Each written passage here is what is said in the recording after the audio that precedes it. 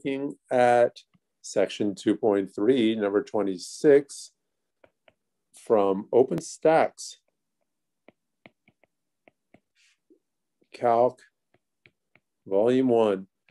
All right, what's going on is that they're giving us an inequality where g of x is sandwiched between two functions, and we're trying to find the limit as g of x approaches 2. So if I use the squeeze theorem, which is also known as the sandwich theorem, the approach that I will take is to take the limit of the two functions that are on the outside of that inequality.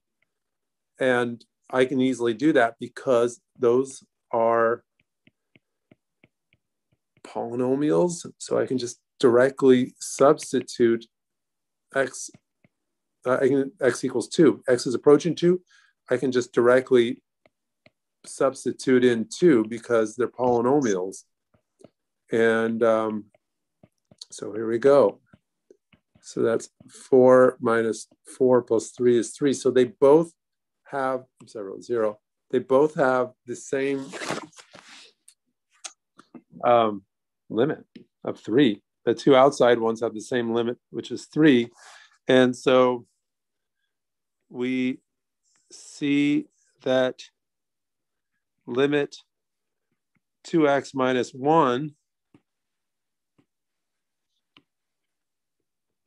is equal to the limit of x squared minus 2x plus 3 as x approaches 2, which equals 3. And we already have this inequality, which is given. And we just showed that the two outside functions have the same limit. So therefore,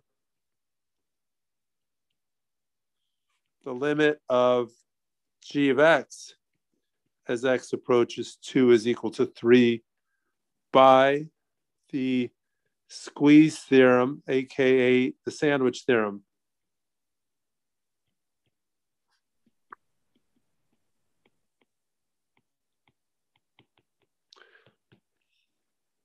I'm confused because didn't we conclude that the limit was for g of x was 0? Oh, okay. Then, well, I'm not done yet. Then, sorry, they didn't say that. They said true or false. So the final answer, yeah, I don't think I would have come back and read it, which is not so good. But, so the final answer, false. So it would be true if it was if limit of g of x as x approaches 2 was 3, right? Right. Yeah. So, okay. Thank you for pointing that out. I mean, you know, it's always super important to read the problems. I'm not used to these problems actually, new book and everything, but it is false because we see that the limit is equal to 3.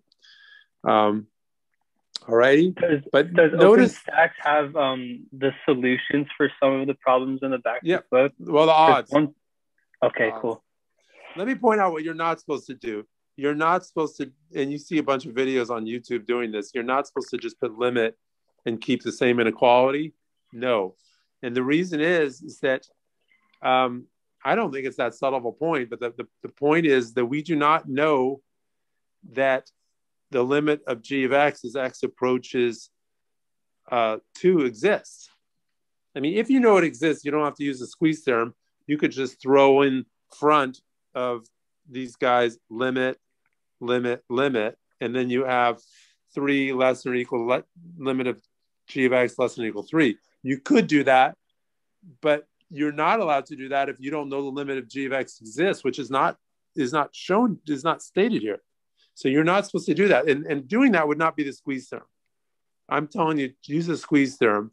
The squeeze theorem says take the limits of the first 2x minus 1, the last x squared minus 2x plus 3, show that limit's the same, and combined with the inequality, you can then conclude that the limit of the inside function is 3. There's a bunch of videos on YouTube that are just, they don't understand the squeeze theorem. I don't know what to say about that, but anyway, except I hope they can fix it. Anyway, so why don't we end this video and we can talk more about that, okay? So